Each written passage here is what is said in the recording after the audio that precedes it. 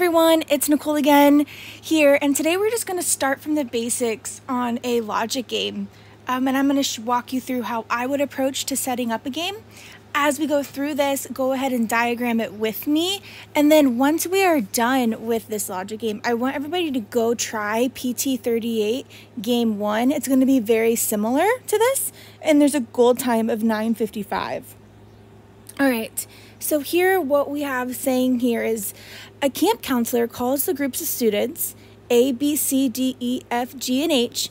So I see that we have 8 groups of students here to get their lunch one at a time. So this one at a time here is a hint that we're going to be putting these in order, right? Because if they're going one at a time, there's going to be one that goes, then another one, etc. The order in which the students were called is consistent with the following conditions. So before I even go to the questions or anything, I'm going to start diagramming what this logic game looks like. And so what I would always do is I would write out what my variables are. So we pulled those from right here. I'm going to write my variables out on my scrap paper, and then I'm going to go ahead and start with the first rule and see what I can determine. And so here it says E gets out at some time before both G and A, I'm sorry. And if I asked you what that meant, you would just say, yeah, E goes before G and A. But what's important here is, do we know who goes first between G and A? Not necessarily. All we know is that E, so I'm going to draw an E. All we know is that E goes before both G and A. So that's why I'm going to draw it like this, because right now there's no relationship between G and A. It could go EGA, or it could go EAG, just based on this first rule. All right, so let's go on to our second, which says A gets out at some time after H. So sometimes these are tricky, right? So if we think about this, if A is getting out after H, who's going first, A or H? H, because we're saying A gets out after H. And so what we want to do is we want to connect this rule right here. Sorry, that was a little bit confusing. We want to see, do we have any variables that are the same here as previously? And so we have an A here and we have an A here. So what we want to do is we just want to connect this. And so I'm going to draw another caret here and put H before A. And so what this means is, so let's ask some questions here. Do we know who goes first between H and G? No, that was kind of a trick question, H and G, because there's no line between them directly. This technically could go EGHA. It could go, like I said, EGHA. It could go EHAG, because there's no relationship between any of these. The only relationship that we have is that we know that H has to go before A. But, like, here's another question. Could H go before E? So could we have HEGA? Absolutely, because there's no relationship between these two at this moment. All right, so let's go ahead and continue on. So for number 3, what we have is D gets out sometime before E, but at some time after B. So while we're starting out on these, if you're struggling to understand this rule, break it into 2. So if we say D gets out sometime before E, what we're saying here is it goes D before E. And then, so we have this part taken care of in our diagram. So now let's just read the second half. But D gets out sometime after B. So what that means is that B is going before D, right? Or I could draw it that D's sometime after B. So if we want to put our D down first, just to think about it, sometime after B, we're like, oh yeah, B's coming after, or B goes before D. And so here, once we get really fast, you want to be able to connect these two rules here, where you could read rule number 3 and say, okay, D is sometime before E, just like we have right here, but after B. So I'm just going to write the B here. So essentially what I have, where I just wrote this number 1 right here, is the same as number 2. These are saying the same thing, just number 2 is a little bit more clean. So now that we have this, we have to go into our diagram and look and see, do we have any of these letters anywhere? We don't have B, we don't have D, but we do have E right here. So what we want to do is we want to come in and we want to just put or connect these rules. So we're going to put D and then we're going to put B. Nice. And what I should have been doing as I was going along is, as I do a rule, if I have a rule that includes a certain variable, I like to put a little dot under it just so I know that we've used it at least somewhat.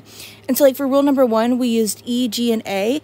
I'm just going to go through and put a dot under those. And then for 2, A and H. 3, D, E, and B. And so like if I was looking at this quickly, I would see, oh, we haven't used C and F yet, but let's go through the rest of these and see if we use those. All right, so then for number 4, it says C gets out sometime after E. So if we write C down, C gets out sometime after E, so we know that E is coming before C. And so this one's we have E here again, so I'm gonna go ahead and just add the C in after it. Nice, nice. And then for number 4, B gets out sometime after F. So if I write this down, B gets in sometime before F. So B is coming before F. And so all we have to do is come up here and add our F. And so now this game is completely diagrammed. Some things that we want to check is, do we have any floaters? A floater is just a variable that has no restrictions. So we don't have any rules that are pertaining to it. But here, as we can see, there's a dot by all the letters, so we don't have any floaters. So everything has some kind of restriction. Some important things that whenever we're looking at this diagram, that before we go into the questions we can consider are, so what letters could go first? As you want to get really quick at this, what letters could go first? And so whenever we're determining this, we want to look at the variables that do not have anything to the left of it. And so here, the only variables that do not have anything to the left of it are B and H. So B or H could go first. And then you want to think about what could go last. And so we want to look to the variables that do not have any carets to the right of them.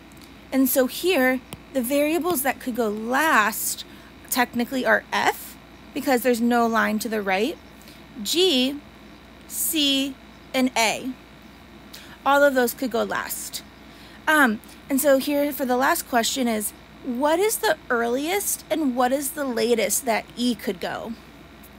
And so how you would determine this, so if there were 8 spots, I wouldn't actually draw this on the test, but just for a visual, 1, 2, 3, 4, 5, 7, 8. If we have E and we're trying to determine the earliest that E could go, we want to see how many letters have to go in front of it. And so we have D and B. So E could not go first or second. And then to determine how late E could go, we want to see how many letters have to come after it. Well, if G, C, and A all have to come after E, we know that E cannot go in the last 3 spots. So technically, the only spots that E could go in this game are 3rd, 4th, or 5th. And so these are the kind of relationships you want to start to be able to recognize from your diagram. You don't want to be diagramming just the diagram. You want to be doing it so whenever you're looking at it, you can see a huge visual to see where it goes. So you can do this quickly during your test. So next, for example, if I asked you, what is the earliest that G could go? Whenever you go and find G, so here's G. If I asked you what is the earliest G could go, what your first step, 6, 7, 8, would be to count how many letters they must come in front of it. And so it's 1, 2, 3.